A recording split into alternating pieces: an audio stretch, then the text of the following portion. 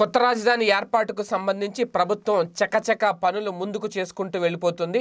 ముఖ్యమంత్రి వైఎస్ జగన్మోహన్ రెడ్డి గారి కార్యాలయాలకు సంబంధించి అలాగే ముఖ్య కార్యదర్శులు అలాగే సచివాలయంలో ఉండే సిబ్బందికి సంబంధించిన క్వార్టర్స్ కానివ్వండి ప్రతి నిర్మాణాలకు సంబంధించి ఇప్పటి నుంచే ఒక పక్కా ప్రణాళికతో ప్రభుత్వం ముందుకు వెళ్తుంది. అయితే ఇందులో ప్రధానంగా ఫస్ట్ సీఎం క్యాంప్ కార్యాలయం ఎక్కడ ఏర్పాటు చేయాలి విశాఖలో అనే దాని మీదే అధికారులు ప్రధానంగా దృష్టి పెట్టారు. ఎందుకంటే కేవలం మరొక 4 నెలల్లోనే పూర్తిగా పాలన అంతా కూడా విశాఖ నుంచి మొదలు పెట్టాలి అని చెప్పి అధికారులకు ముఖ్యమంత్రి ఒక స్పష్టమైన ఆదేశాలు జారీ చేసినట్లు సమాచారం. ఈ నేపథ్యంలోనే అధికారులు ఎక్కడ క్యాంపు కార్యాలయం ఏర్పాటు చేస్తే బాగుంటుంది అనే నేపథ్యంలో కొన్ని స్థలాలను ప్రభుత్వానికి చెందిన కొన్ని స్థలాలను పరిశీలనకు తీసుకొని వాటి మీద దృష్టి సారిస్తున్నారు. ఇందులో ముఖ్యమంత్రి ప్రధాన కార్యదర్శి ముఖ్య కార్యదర్శి ఎవరైతే ఉన్నారో సీఎం ముఖ్య కార్యదర్శి ప్రవీణ్ ప్రకాష్ విశాఖపట్నంలోని ఆయన ప్రస్తుతం విశాఖపట్నానికి చెందిన టూర్లో ఉన్నారు. ఆ టూర్లో ప్రభుత్వ స్థలాలను పరిశీలిస్తున్నారు. ఆయన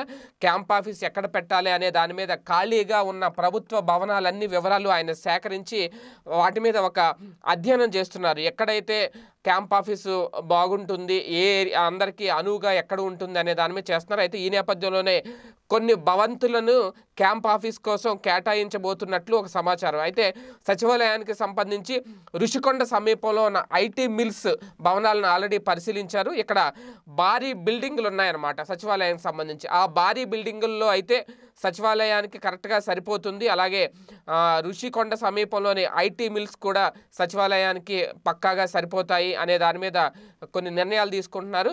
అయితే భీమిలి నడిబొడ్డున ఉన్న విశాలమైన జూట్ మిల్ కూడా ఆల్రెడీ మూతపడి ఉంది. భీమిలి దగ్గర ఉన్న జూట్ మిల్లు, అందులోని ప్రైవేట్ గెస్ట్ హౌస్ కూడా ఖాళీగా ఉంది.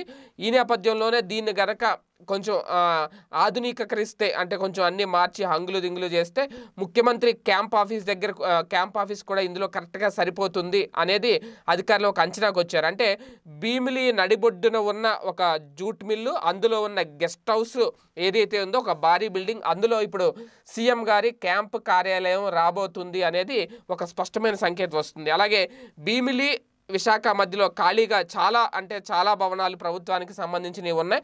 వాటన్నిటికీ కూడా సచివాలయ ఉద్యోగులకు సంబంధించి వసతి కావాలని కోరుకుంటున్నారు. కాబట్టి వాటిని వాళ్ళకి వసతి కోసం ఏర్పాటు చేస్తే బాగుంటుంది అనే ఉద్దేశంలో కూడా ఆ భవనాలను పరిశీలిస్తున్నారు సీఎం ముఖ్య కార్యదర్శి ప్రవీణ్ ప్రకాష్. అంటే ప్రవీణ్ ప్రకాష్ గారి పర్యటన ఏదైతే ఉందో విశాఖ పర్యటన, ఆయన పర్యటన అక్కడ ఆయన బిల్డింగులకు సంబంధించి ఆయన చేస్తున్న అధ్యయనం, మొత్తం ప్రభుత్వ భవనాలను పరిశీలించడం, ఇవన్నీ చూస్తుంటే రాజధానికి సంబంధించిన పనులు ఎంత వేగవంతంగా ఎంత చకచకా ముందుకు సాగిపోతున్నాయి అనేది చాలా స్పష్టంగా అర్థమవుతుంది. అంటే అధికారికంగా విశాఖలోనే రాజధాని పెట్టబోతున్నాం అనే ప్రకటన ఒకటి మినహాయింపు ఉంది తప్ప మిగిలిన పనుల్లో మాత్రం ఎక్కడ జాప్యం లేదు అనేది దీన్ని బట్టి అర్థమవుతుంది.